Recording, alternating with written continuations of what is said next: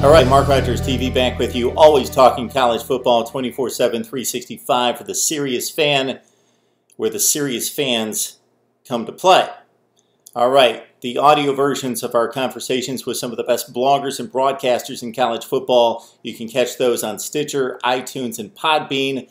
And then, of course, subscribe to my YouTube channel. We've ranked all the schedules, 68 all the way up to number 1. Now let's tell you who's going to win each and every game. So in the past, I've just told you that Clemson's going to be 11-1 and 7-1 in the ACC and predicted the standings and the college football playoff participants.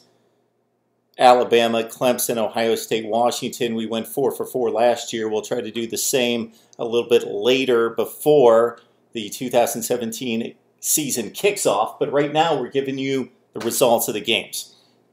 So what the percentage is here is the likelihood of this particular team, being Florida State, is going to win each game. That doesn't mean that they're going to win the game, i.e. Pitt-Clemson, classic example from the ACC last year, where Clemson had about an 85% probability of winning that game against Pitt. And if those two teams could have played 100 times, Clemson would have won the game 85 times, let's say.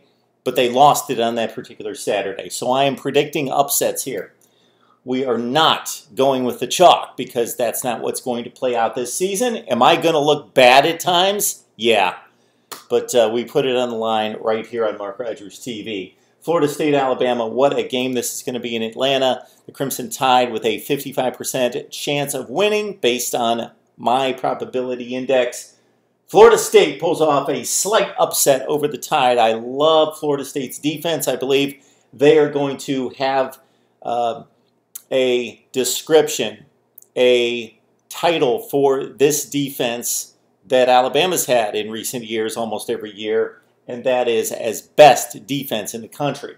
Clemson's close, Ohio State's close, Florida State, though, with the best defense in the country, and with the quarterback play of DeAndre Francois, running and passing against the Tide defense.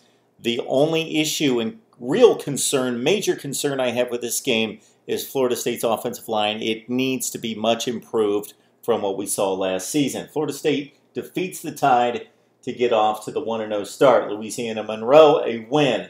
Miami at home, that's what the asterisk means.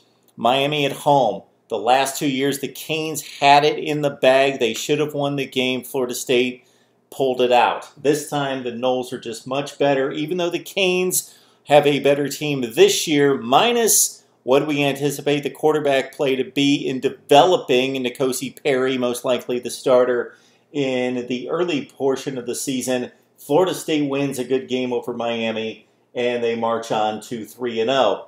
NC State going to be a challenge, but that game's in Tallahassee. You've got Wake and Duke. Those are easy wins despite being on the road. Louisville comes back for that return trip. Of course, Lamar Jackson and especially the Cardinals' defense just completely annihilated Florida State in Louisville last year. Noles get the payback this year with an 80% probability of winning that game. Got the BC win on the road, followed by Syracuse at home. Then the huge one at Clemson. So because the game's on the road, I give it a 50-50 shot here.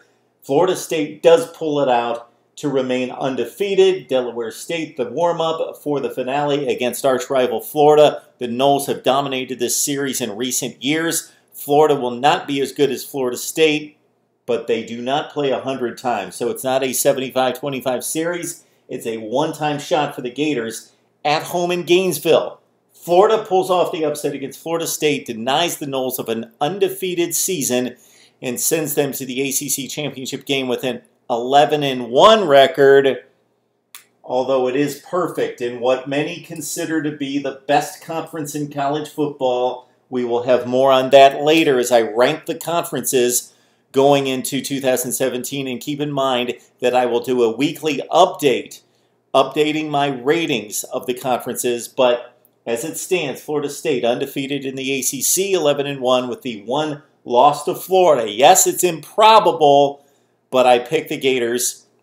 Let's also keep in mind that the odds are going to change throughout the season and the circumstances that these teams play under. Injuries, unexpected uprisings, decline from certain players and certain teams. So that doesn't necessarily mean that once we get to this date in late November, Thanksgiving weekend, Florida State, that I'm not going to, at that point, this is 3 months from now, not going to say Florida State wins this game over Florida. They're just the best team in the country, and let's say Florida at this point is 7-3, 7-4.